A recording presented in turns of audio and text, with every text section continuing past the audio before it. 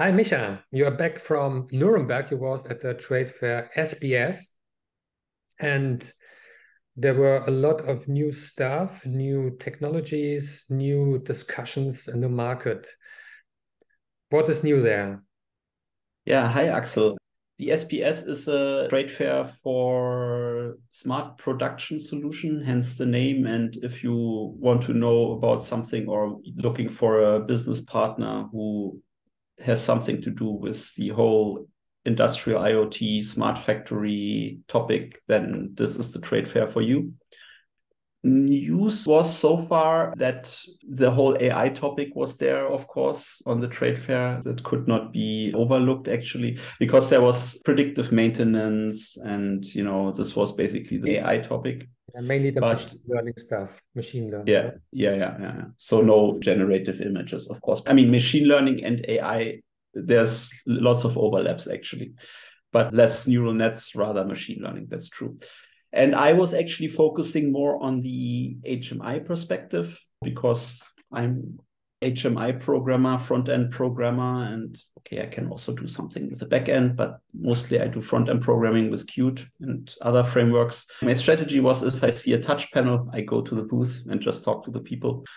And for me, it was quite surprising that in this production solutions area, that lots of people, more and more people, are using the web browser.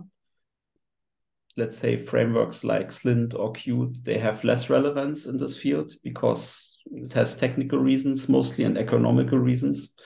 Why economic? Not in the general economics, but for the costs of the equipment in the end and the licenses. You have technically for a production system that costs several millions. So you can use any industrial PC that's like a normal PC and that has enough performance to show a web browser. And performance is not a big issue actually. And the web is an open technology and you don't have to pay licenses. You have lots of designers around. There were companies who specialized in only doing web UI. There's also pre-built web UIs where you just click together your components, no code solutions, everything is there. So basically that's why I see more and more web UIs in the end. And for the other stuff, let's say if it's not web, the manufacturers of production systems, they are also Windows fans. You see it mostly when you see Beckhoff. They are Windows only company, for instance, and then they are using .NET for the UI. And then there's some relevance for Qt, for instance. I saw one of few companies where they did QML, but it's very rarely. And it would become more relevant, for instance, if you have a device that has to boot up fast, in several seconds, then it becomes interesting because then you can't use a web browser anymore. Then it's going to be difficult.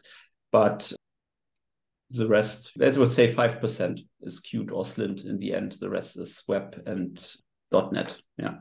Okay, who was present? Which companies?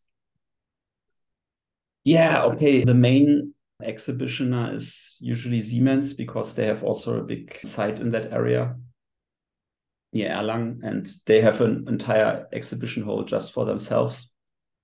They show all kinds of stuff from machines to milling machines, controllers for milling machines, AI stuff, IoT platform, everything they have, basically. That's one of the main exhibitioner. And the other one, Siemens competitor, actually is Beckhoff. So if you have an SPS unit, then you can choose with the field pass system, then you can choose between Beckhoff and Siemens, basically. And maybe the booth from Beckhoff is a bit smaller, but it's still quite big. I was a bit lost when I was there. Yeah. Yeah, those are the two main exhibitioners. And then there's a few others. But I focus mostly on the medium-sized companies, actually. Yeah. Is the SPS a large or medium-sized trade fair? Is it an international trade fair? It has 1,000 exhibitioners. It is mostly focused on the German market, or at least Middle European market. They have a branch in Italy as well. There's also an SPS Italy, and that's why you had also quite a lot Italian exhibitioners. I saw lots of Chinese exhibitioners and some from India as well, some from England, from Ireland.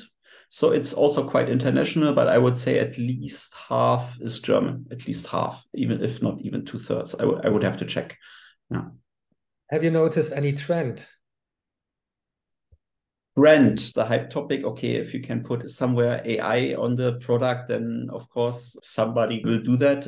But the general trend from HMI perspective, so what I saw, that was my research, that is going more towards the web browser. That's the main trend I saw, that at least for production system, that more people are using the web browser. Yes, that's the main trend. Yeah.